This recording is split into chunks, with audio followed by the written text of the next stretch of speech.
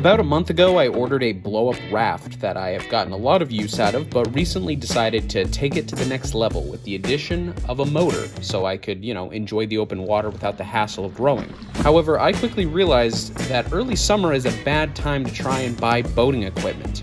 I was looking for a 36-pound trolling motor, which was sold out on all online retailers. Finally, when I did find it, it was going to take about 2 weeks to arrive.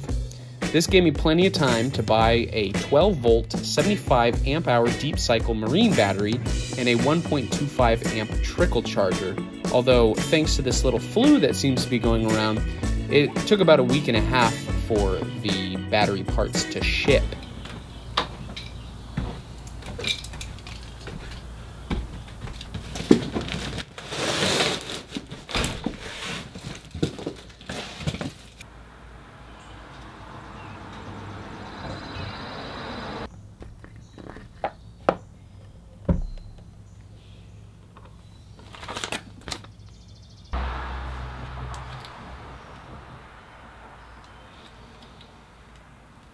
I can't hook it up right now because I'm missing a pair of nuts, 10mm nuts to be exact, that hold the cable onto the battery terminal.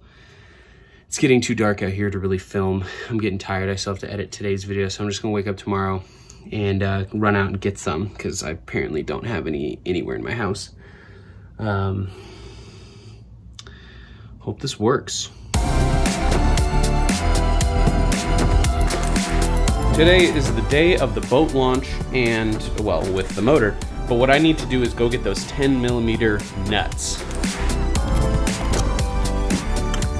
Try to see if I got the right size.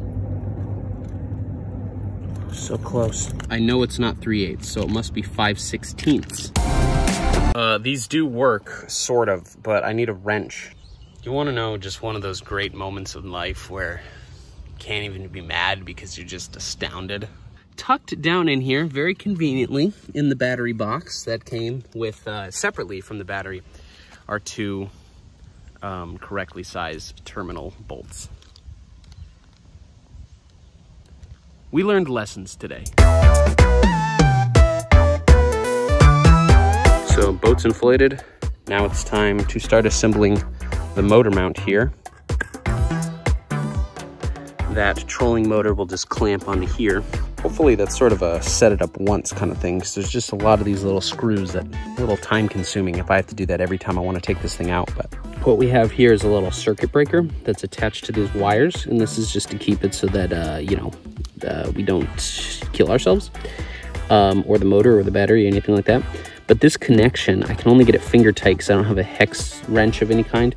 So if we lose power today, that's probably going to be the reason, is because this unattaches from this little circuit breaker. So I'm not filming too much because I just don't have any hands and I don't want to bring a tripod on the boat. Classic rookie mistake here. I put this plate on upside down. So now I've got to unscrew all this and switch it over. Not the biggest deal in the world, but I'm just hoping no boats need to use this ramp because it's going to take me a few minutes.